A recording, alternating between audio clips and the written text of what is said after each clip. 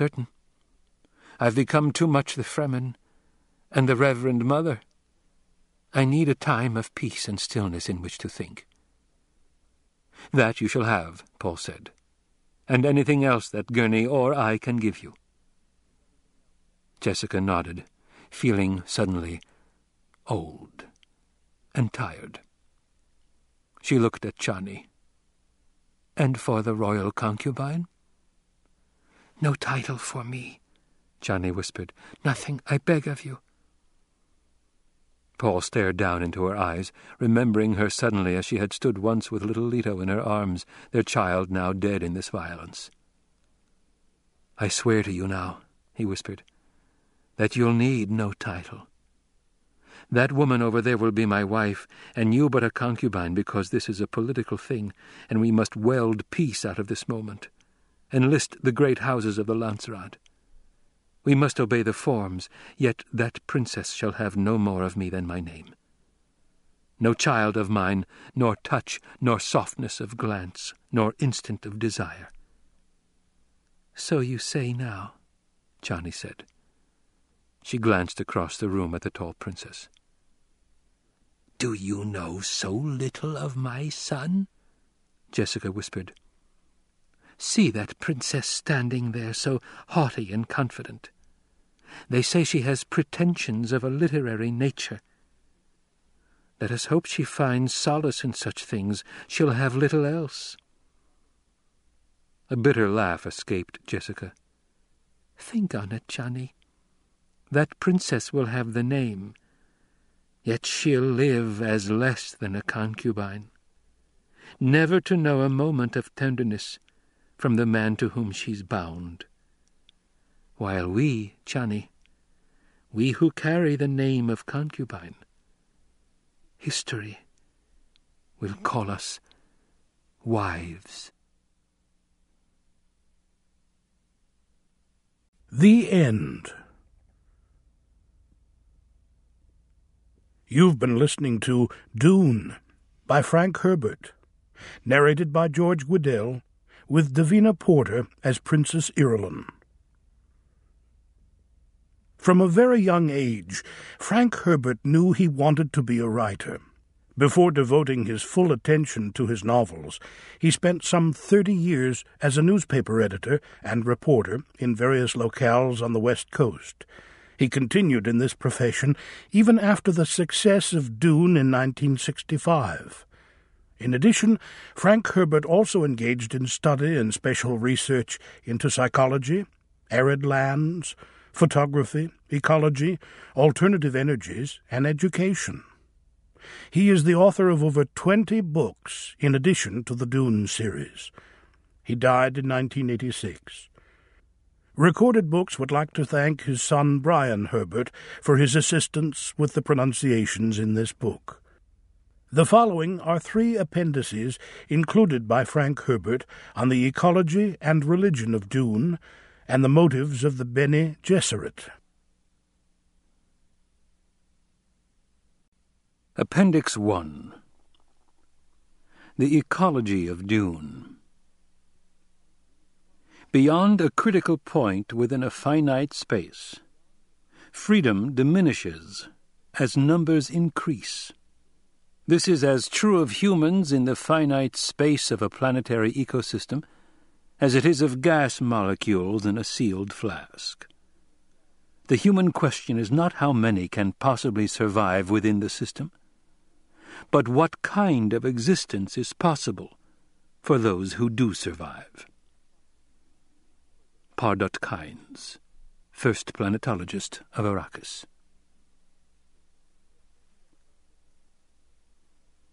The effect of Arrakis on the mind of the newcomer usually is that of overpowering barren land.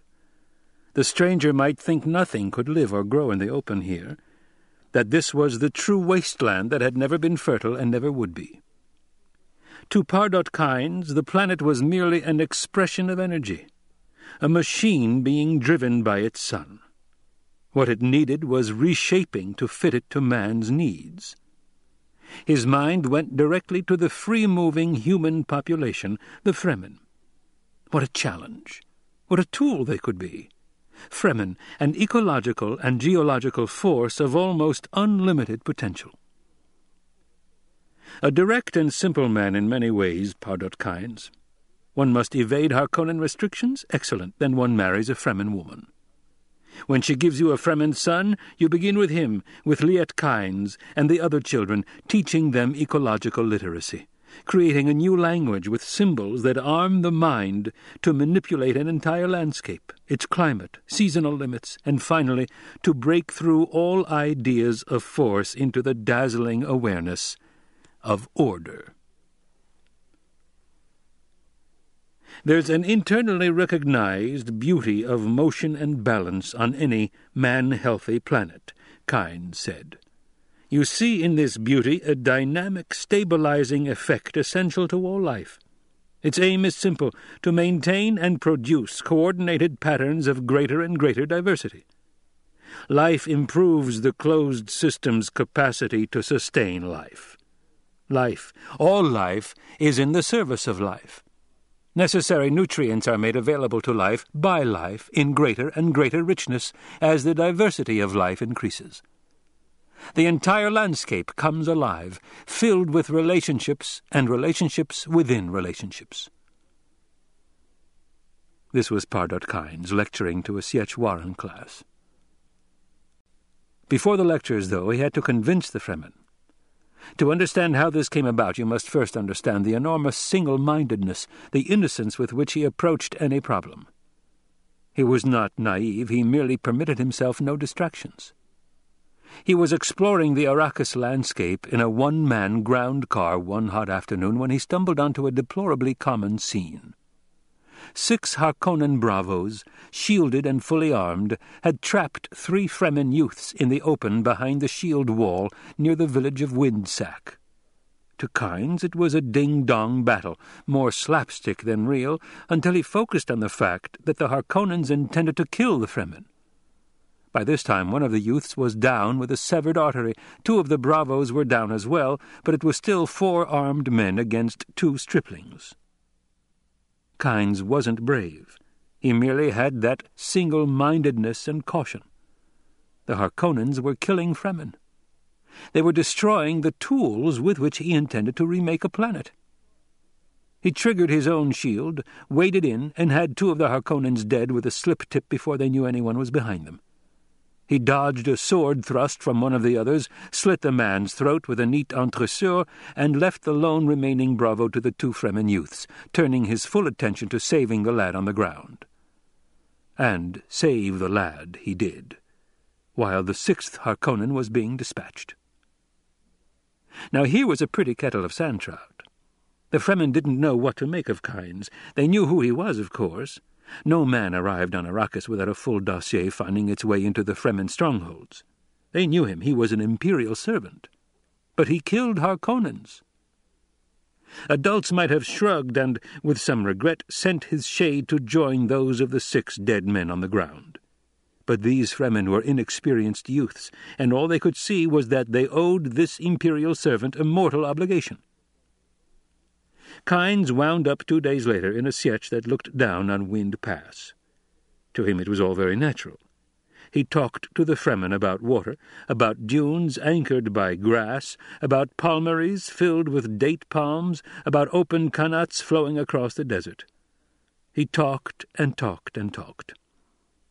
All around him raged a debate that Kynes never saw. What to do with this madman? He knew the location of a major sietch. What to do? What of his words, this mad talk about a paradise on Arrakis? Just talk. He knows too much. But he killed Harkonnens. What of the water burden? When did we owe the Imperium anything? He killed Harkonnens. Anyone can kill Harkonnens. I have done it myself. But what of this talk about the flowering of Arrakis? Very simple. Where is the water for this? He says it is here, and he did save 3 of ours. He saved 3 fools who had put themselves in the way of the Harkonnen fist, and he has seen crysknives. The necessary decision was known for hours before it was voiced. The Tao of a sietch tells its members what they must do. Even the most brutal necessity is known. An experienced fighter was sent with a consecrated knife to do the job. 2 watermen followed him to get the water from the body. Brutal necessity. It's doubtful that Kynes even focused on his would-be executioner. He was talking to a group that spread around him at a cautious distance. He walked as he talked, a short circle, gesturing. "Open water," Kynes said. "Walk in the open without stillsuits. Water for dipping it out of a pond. Portugals." The knife man confronted him. "Remove yourself," Kynes said, and went on talking about secret wind traps. He brushed past the man. Kynes' back stood open for the ceremonial blow. What went on in that would-be executioner's mind cannot be known now. Did he finally listen to Kynes and believe? Who knows? But what he did is a matter of record. Uliet was his name, older Liet.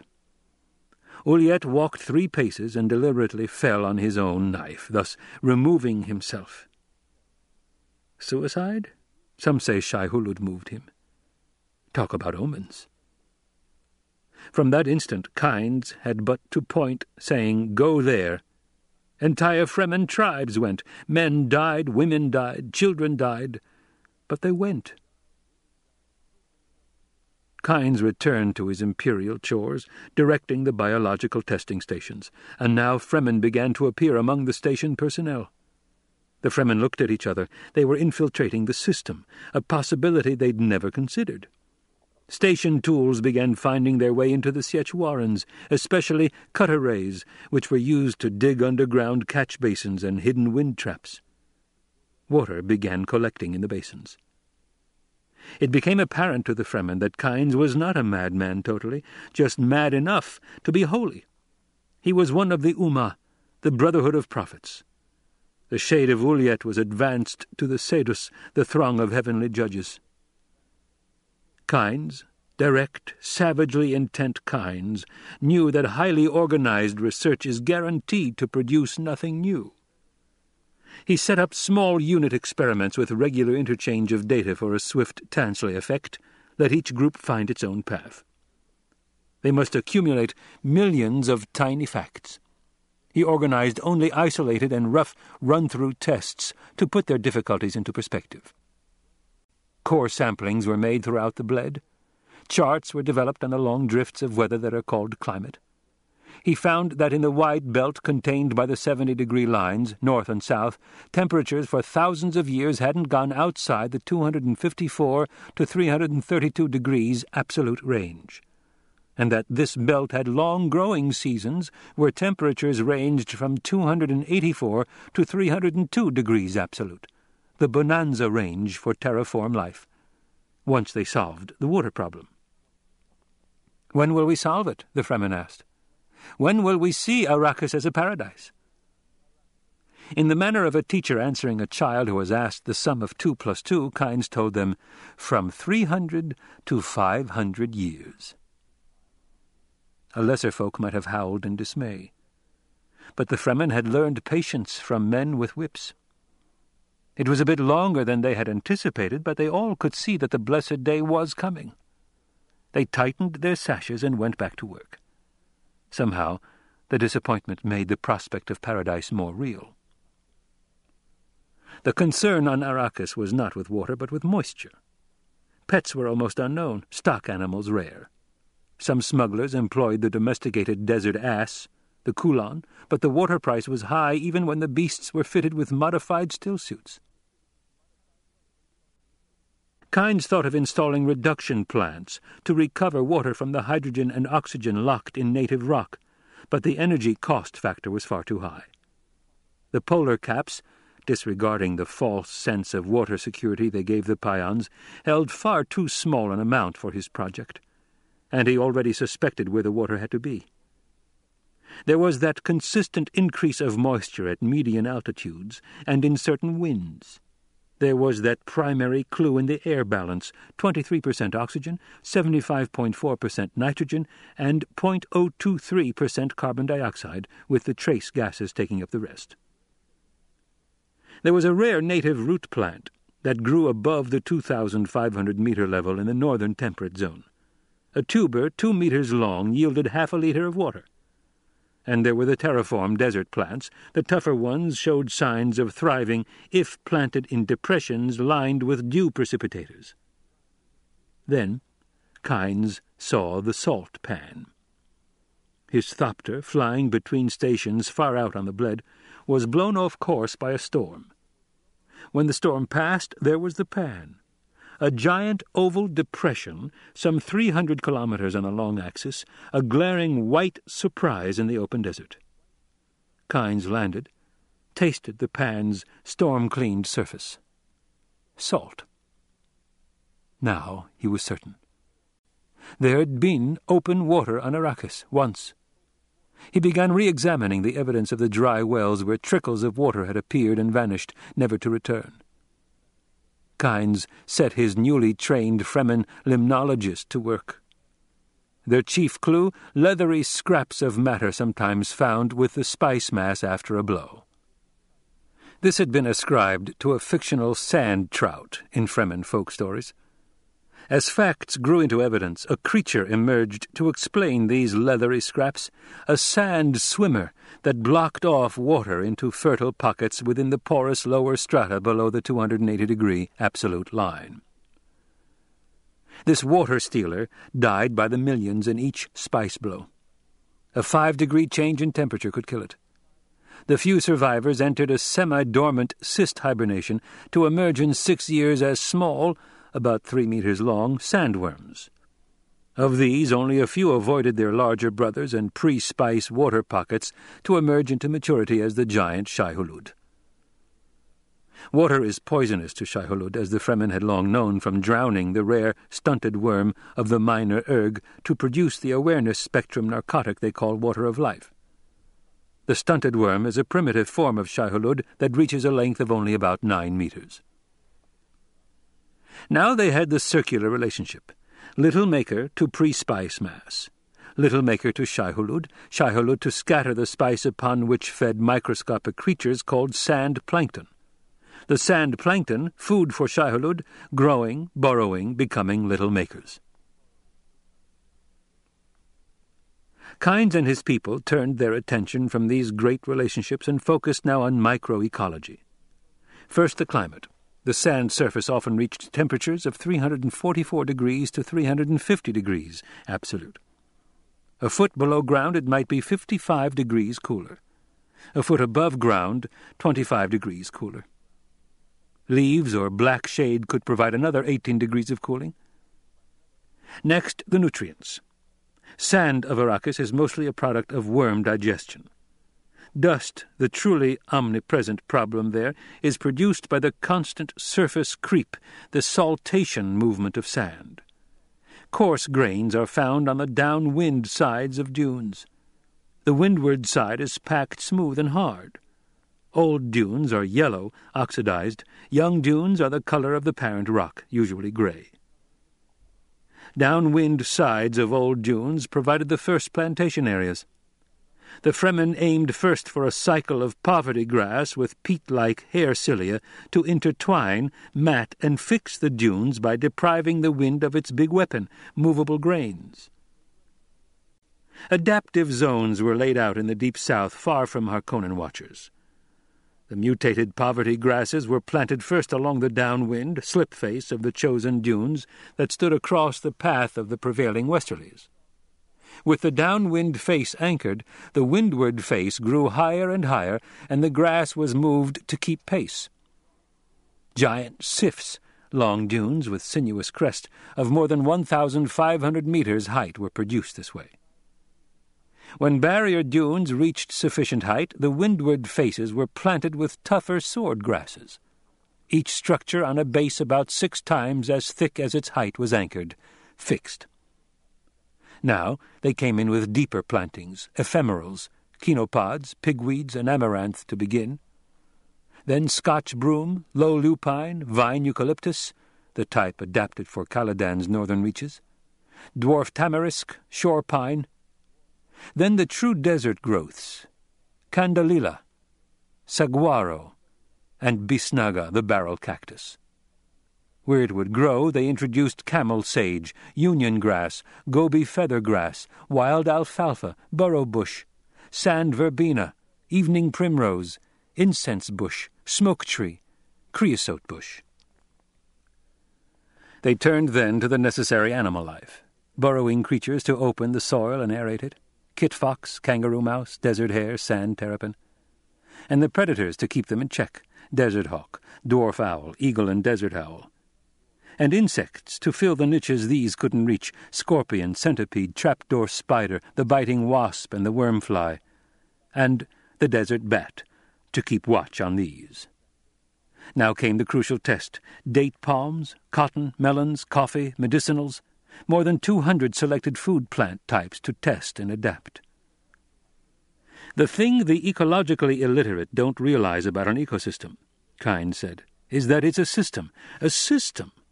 A system maintains a certain fluid stability that can be destroyed by a misstep in just one niche.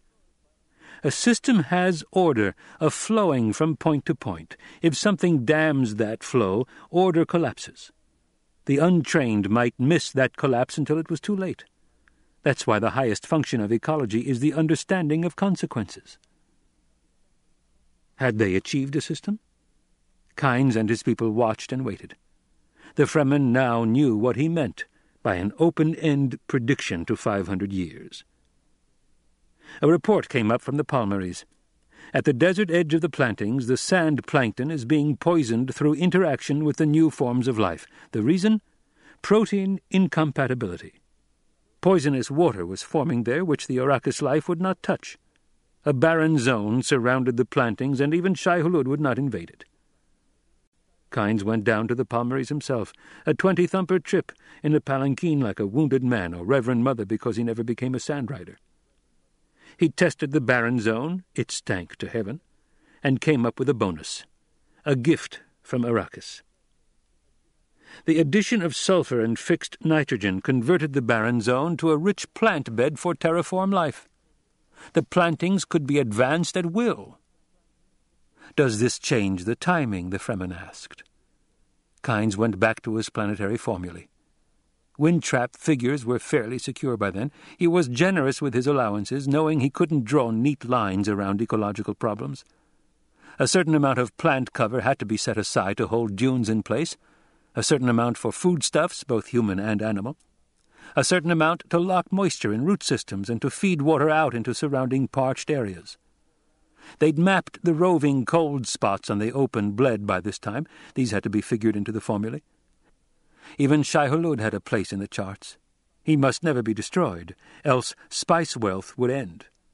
But his inner digestive factory, with its enormous concentrations of aldehydes and acids, was a giant source of oxygen.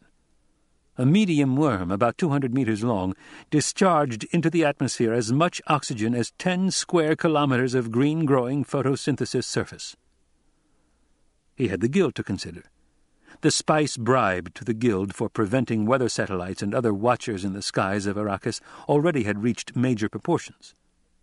Nor could the Fremen be ignored, especially the Fremen with their wind traps and irregular land holdings organized around water supply. The Fremen with their new ecological literacy and their dream of cycling vast areas of Arrakis through a prairie phase into forest cover. From the charts emerged a figure. Kynes reported it. 3%. If they could get 3% of the green plant element on Arrakis involved in forming carbon compounds, they'd have their self-sustaining cycle. But how long, the Fremen demanded. Oh, that, about 350 years. So it was true, as this Ummah had said in the beginning, the thing would not come in the lifetime of any man now living, nor in the lifetime of their grandchildren 8 times removed, but it would come. The work continued, building, planting, digging, training the children. Then Kynes the Ummah was killed in the cave-in at Plaster Basin. By this time his son Liet Kynes was 19, a full Fremen and sand rider who had killed more than 100 Harkonnens. The imperial appointment for which the elder Kynes already had applied in the name of his son was delivered as a matter of course. The rigid class structure of the Faufreluches had its well-ordered purpose here.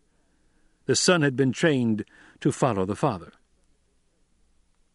The course had been set by this time. The ecological Fremen were aimed along their way. Liet-Kynes had only to watch and nudge and spy upon the Harkonnens, until the day his planet was afflicted by a hero.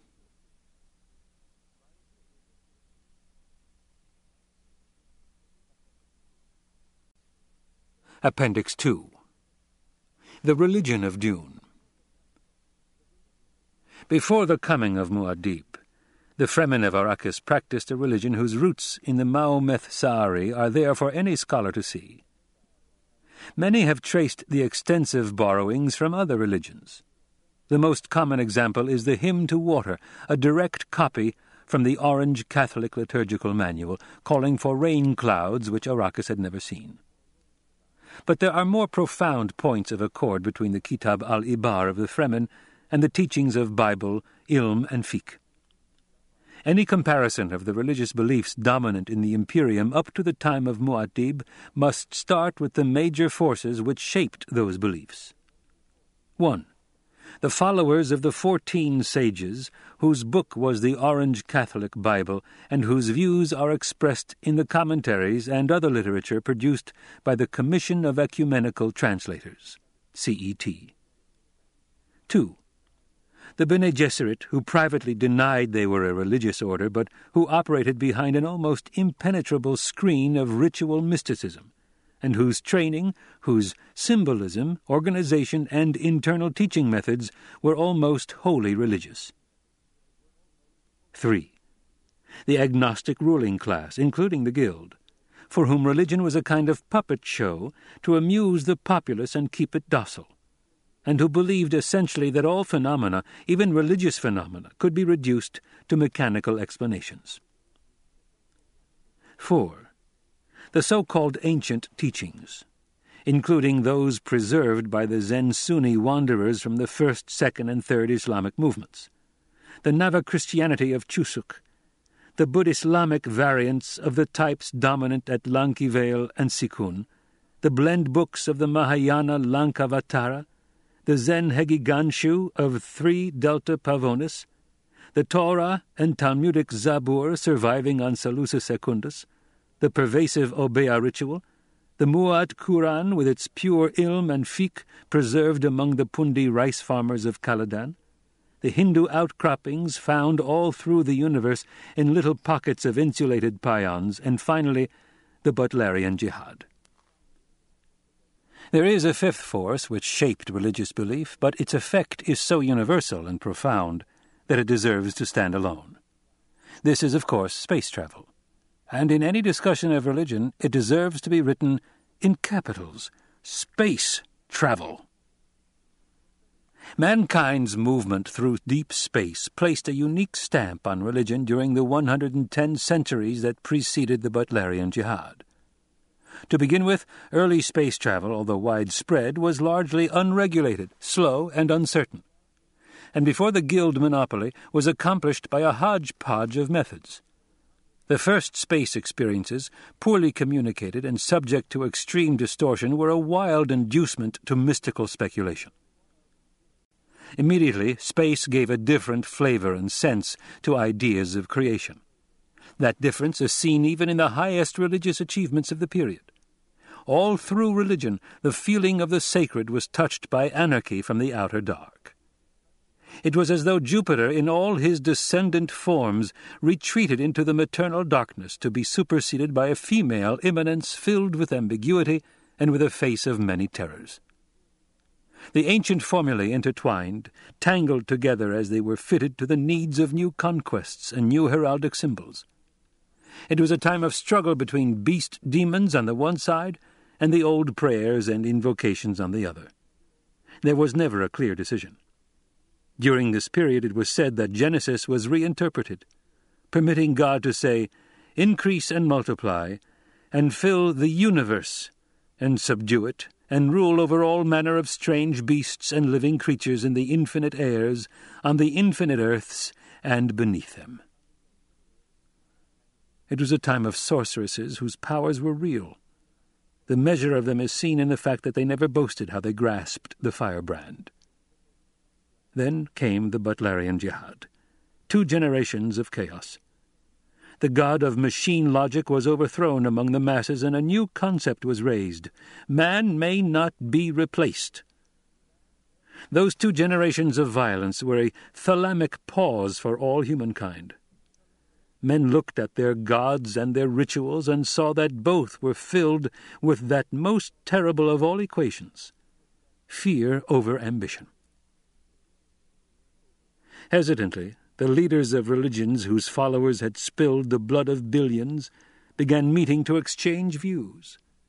It was a move encouraged by the Spacing Guild, which was beginning to build its monopoly over all interstellar travel, and by the Bene Gesserit, who were banding the sorceresses. Out of those first ecumenical meetings came 2 major developments. One, the realization that all religions had at least one common commandment: thou shalt not disfigure the soul. 2, the commission of ecumenical translators.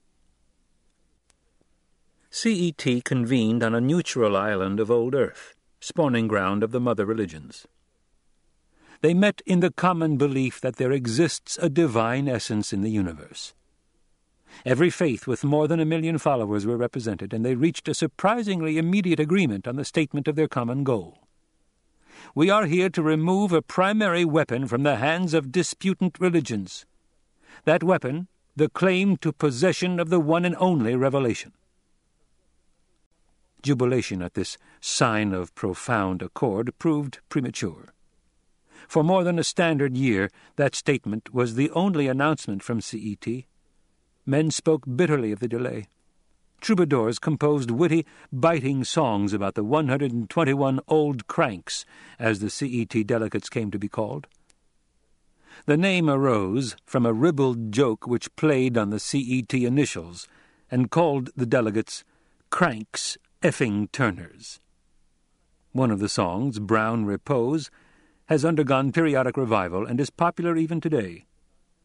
Consider Lays, Brown Repose, and the tragedy in all of those cranks, all those cranks, so lays through all your days. Time has told for Milord Sandwich. Occasional rumors leaked out of the CET sessions. It was said they were comparing texts, and irresponsibly the texts were named. Such rumors inevitably provoked anti-ecumenism riots and, of course, inspired new witticisms. 2 years passed. 3 years. The commissioners, 9 of their original number having died and been replaced, paused to observe formal installation of the replacements and announced they were laboring to produce one book weeding out all the pathological symptoms of the religious past. We are producing an instrument of love to be played in all ways, they said. Many consider it odd that this statement provoked the worst outbreaks of violence against ecumenism. 20 delegates were recalled by their congregations. 1 committed suicide by stealing a space frigate and diving it into the sun. Historians estimate the riots took 80 million lives. That works out to about 6,000 for each world then in the Landsraad League. Considering the unrest of the time, this may not be an excessive estimate, although any pretense to real accuracy in the figure must be just that, pretense. Communication between worlds was at one of its lowest ebbs. The troubadours, quite naturally, had a field day. A popular musical comedy of the period had one of the CET delegates sitting on a white sand beach beneath a palm tree singing, "For God, woman, and the splendor of love, we dally here sans fears or cares. Troubadour, troubadour, sing another melody, for God, woman, and the splendor of love." Riots and comedy are but symptoms of the times, profoundly revealing. They betray the psychological tone, the deep uncertainties, and the striving for something better, plus the fear that nothing would come of it all. The major dams against anarchy in these times were the embryo guild, the Bene Gesserit, and the Landsraad, which continued its 2,000-year record of meeting in spite of the severest obstacles. The guild's part appears clear. They gave free transport for all Landsraad and CET business. The Bene Gesserit role is more obscure. Certainly this is the time in which they consolidated their hold upon the sorceresses, explored the subtle narcotics, developed prana bindu training, and conceived the missionaria protectiva, that black arm of superstition. But it is also the period that saw the composing of the litany against fear, and the assembly of the Azhar book, that bibliographic marvel that preserves the great secrets of the most ancient faiths. Ingsley's comment is perhaps the only one possible. Those were times of deep paradox. For almost 7 years, then, CET labored, and as their 7th anniversary approached, they prepared the human universe for a momentous announcement. On that 7th anniversary they unveiled the Orange Catholic Bible. "Here is a work with dignity and meaning," they said. "Here is a way to make humanity aware of itself as a total creation of God." The men of CET were likened to archaeologists of ideas, inspired by God in the grandeur of rediscovery. It was said they had brought to light the vitality of great ideals overlaid by the deposits of centuries, that they had sharpened the moral imperatives that come out of a religious conscience. With the OC Bible, CET presented the liturgical manual and the commentaries, in many respects a more remarkable work, not only because of its brevity, less than half the size of the OC Bible, but also because of its candor and blend of self-pity and self-righteousness. The beginning is an obvious appeal to the agnostic rulers. Men, finding no answers to the Sunan, the 10,000 religious questions from the Sharia, now apply their own reasoning. All men seek to be enlightened. Religion is but the most ancient and honorable way in which men have striven to make sense out of God's universe. Scientists seek the lawfulness of events. It is the task of religion to fit man into this lawfulness. In their conclusion, though, the commentaries set a harsh tone that very likely foretold their fate. Much that was called religion has carried an unconscious attitude of hostility toward life. True religion must teach that life is filled with joys pleasing to the eye of God, that knowledge without action is empty. All men must see that the teaching of religion by rules and rote is largely a hoax. The proper teaching is recognized with ease. You can know it without fail because it awakens within you that sensation which tells you this is something you've always known. There was an odd sense of calm as the presses and sugar wire imprinters rolled and the OC Bible spread out through the worlds. Some interpreted this as a sign from God, an omen of unity. But even the CET delegates betrayed the fiction of that calm as they returned to their respective congregations. 18 of them were lynched within 2 months. 53 recanted within the year. The OC Bible was denounced as a work produced by the hubris of reason. It was said that its pages were filled with a seductive interest in logic. Revisions that catered to popular bigotry began appearing. These revisions leaned on accepted symbolisms, cross, crescent, feather rattle, the 12 saints, the thin Buddha, and the like. And it soon became apparent that the ancient superstitions and beliefs had not been absorbed by the new ecumenism. Halloway's label for CET's 7-year effort, galactophasic determinism, was snapped up by eager billions who interpreted the initials GD as God damned. CET chairman Toure Bomoko, a ulema of the Senzunis and one of the 14 delegates who never recanted, the 14 sages of popular history, appeared to admit finally the CET had erred. "We shouldn't have tried to create new symbols," he said. "We should have realized we weren't supposed to introduce uncertainties into accepted belief, that we weren't supposed to stir up curiosity about God. We are daily confronted by the terrifying instability of all things human, yet we permit our religions to grow more rigid and controlled, more conforming and oppressive. What is this shadow across the highway of divine command? It is a warning that institutions endure, that symbols endure when their meaning is lost, that there is no summa of all attainable knowledge." The bitter double edge in this admission did not escape Bomoko's critics, and he was forced soon afterward to flee into exile, his life dependent upon the guild's pledge of secrecy. He reportedly died on Tupile, honored and beloved. His last words, "Religion must remain an outlet for people who say to themselves, 'I am not the kind of person I want to be.' It must never sink into an assemblage of the self-satisfied." It is pleasant to think that Bomoko understood the prophecy in his words, "Institutions endure."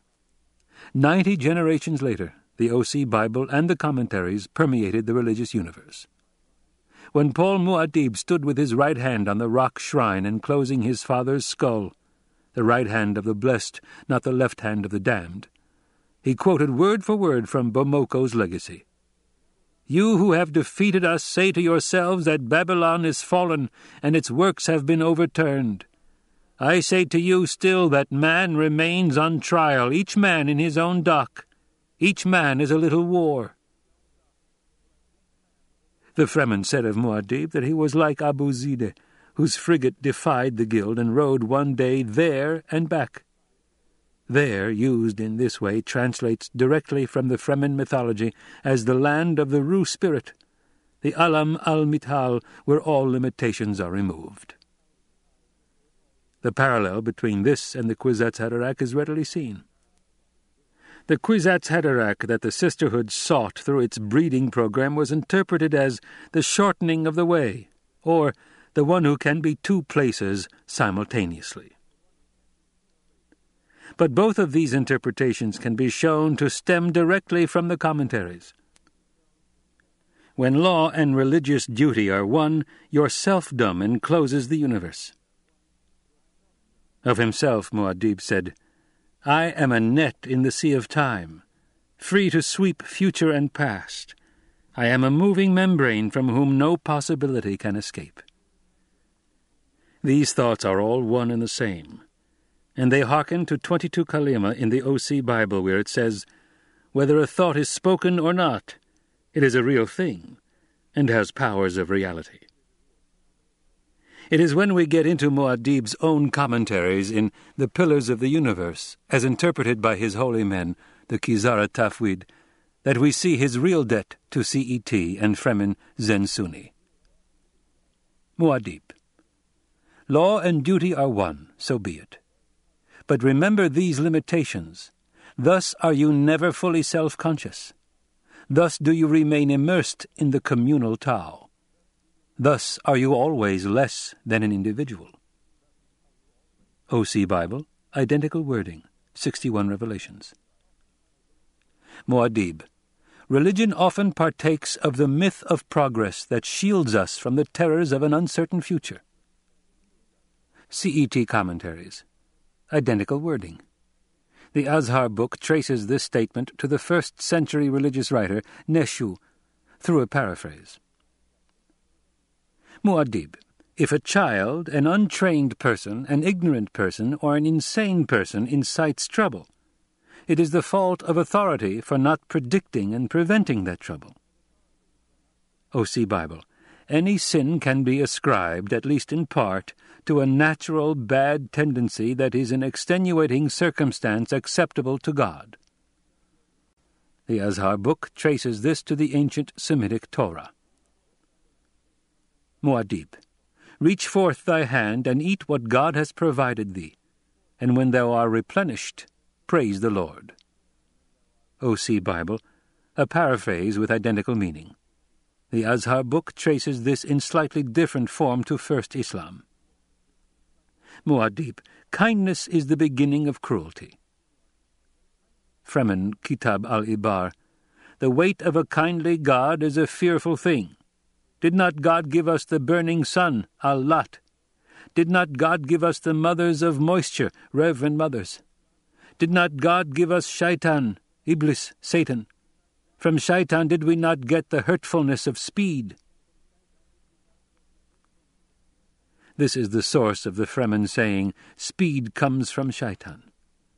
Consider, for every 100 calories of heat generated by exercise, speed, the body evaporates about 6 ounces of perspiration. The Fremen word for perspiration is baka, or tears, and in one pronunciation translates the life essence that shaitan squeezes from your soul. Muad'Dib's arrival is called religiously timely by Cunnywell, but timing had little to do with it. As Muad'Dib himself said, "I am here, so." It is, however, vital to an understanding of Muad'Dib's religious impact that you never lose sight of one fact. The Fremen were a desert people whose entire ancestry was accustomed to hostile landscapes. Mysticism isn't difficult when you survive each second by surmounting open hostility. You are there, so. With such a tradition, suffering is accepted, perhaps as unconscious punishment, but accepted. And it's well to note that Fremen ritual gives almost complete freedom from guilt feelings.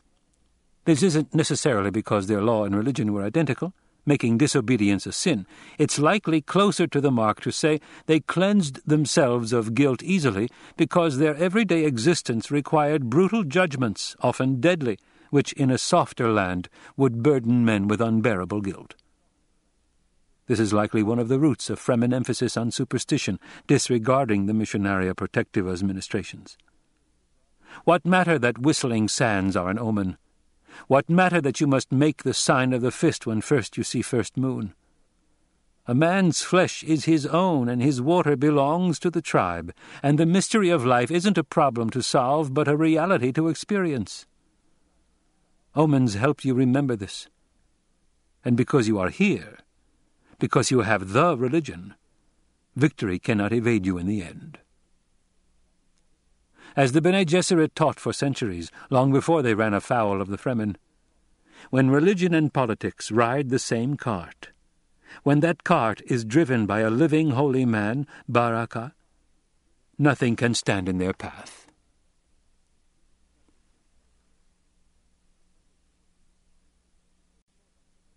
Appendix 3. Report on Bene Gesserit motives and purposes. Here follows an excerpt from the Summa prepared by her own agents at the request of the Lady Jessica immediately after the Arrakis affair. The candor of this report amplifies its value far beyond the ordinary. Because the Bene Gesserit operated for centuries behind the blind of a semi-mystic school while carrying on their selective breeding program among humans, we tend to award them with more status than they appear to deserve. Analysis of their trial of fact on the Arrakis affair betrays the school's profound ignorance of its own role. It may be argued that the Bene Gesserit could examine only such facts as were available to them, and had no direct access to the person of the Prophet Muad'Dib. But the school had surmounted greater obstacles, and its error here goes deeper. The Bene Gesserit program had as its target the breeding of a person they labeled Kwisatz Haderach, a term signifying one who can be many places at once. In simpler terms, what they sought was a human with mental powers permitting him to understand and use higher-order dimensions. They were breeding for a super-mentat, a human computer with some of the prescient abilities found in guild navigators. Now, attend these facts carefully. Muad'Dib, born Paul Atreides, was the son of the Duke Leto, a man whose bloodline had been watched carefully for more than 1,000 years. The Prophet's mother, Lady Jessica, was a natural daughter of the Baron Vladimir Harkonnen, and carried gene markers whose supreme importance to the breeding program was known for almost 2,000 years. She was a Bene Gesserit bred and trained, and should have been a willing tool of the project. The Lady Jessica was ordered to produce an Atreides daughter. The plan was to inbreed this daughter with Fade Rautha Harkonnen, a nephew of the Baron Vladimir, with the high probability of a Kwisatz Haderach from that union. Instead, for reasons she confesses have never been completely clear to her, the concubine Lady Jessica defied her orders and bore a son. This alone should have alerted the Bene Gesserit to the possibility that a wild variable had entered their scheme. But there were other far more important indications that they virtually ignored. 1. As a youth, Paul Atreides showed ability to predict the future. He was known to have had prescient visions that were accurate, penetrating, and defied four-dimensional explanation. 2. The Reverend Mother Gaius Helen Mohiam, Bene Gesserit proctor who tested Paul's humanity when he was 15, deposes that he surmounted more agony in the test than any other human of record. Yet she failed to make special note of this in her report. 3. When family Atreides moved to the planet Arrakis, the Fremen population there hailed the young Paul as a prophet, the voice from the outer world. The Bene Gesserit were well aware that the rigors of such a planet as Arrakis, with its totality of desert landscape, its absolute lack of open water, its emphasis on the most primitive necessities for survival, inevitably produces a higher proportion of sensitives. Yet this Fremen reaction, and the obvious element of the Arrakeen diet high in spice, were glossed over by Bene Gesserit observers. 4. When the Harkonnens and the soldier fanatics of the Padishah Emperor reoccupied Arrakis, killing Paul's father and most of the Atreides troops, Paul and his mother disappeared. But almost immediately there were reports of a new religious leader among the Fremen, a man called Muad'Dib, who again was hailed as the voice from the outer world. The reports stated clearly that he was accompanied by a new Reverend Mother of the Sayadina rite, who is the woman who bore him. Records available to the Bene Gesserit stated in plain terms that the Fremen legends of the prophet contained these words, "He shall be born of a Bene Gesserit witch." It may be argued here that the Bene Gesserit sent their missionaria protectiva unto Arrakis centuries earlier to implant something like this legend as safeguard should any members of the school be trapped there and require sanctuary, and that this legend of the voice from the outer world was properly to be ignored because it appeared to be the standard Bene Gesserit ruse. But this would be true only if you granted that the Bene Gesserit were correct in ignoring the other clues about Paul Muad'Dib. 5. When the Arrakis affair boiled up, the Spacing Guild made overtures to the Bene Gesserit. The Guild hinted that its navigators, who use the spice drug of Arrakis to produce the limited prescience necessary for guiding spaceships through the void, were bothered about the future or saw problems on the horizon. This could only mean they saw a nexus, a meeting place of countless delicate decisions beyond which the path was hidden from the prescient eye. This was a clear indication that some agency was interfering with higher-order dimensions. A few of the Bene Gesserit had long been aware that the Guild could not interfere directly with the vital spice source, because Guild navigators already were dealing in their own inept way with higher-order dimensions, at least to the point where they recognized that the slightest misstep they made on Arrakis could be catastrophic. It was a known fact that Guild navigators could predict no way to take control of the spice without producing just such a nexus. The obvious conclusion was that someone of higher-order powers was taking control of the spice source, yet the Bene Gesserit missed this point entirely.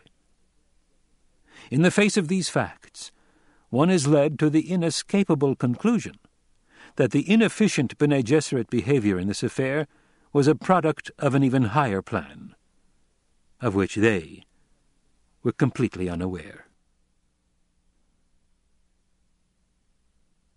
This ends the final appendix, bringing to an end this recording of Dune.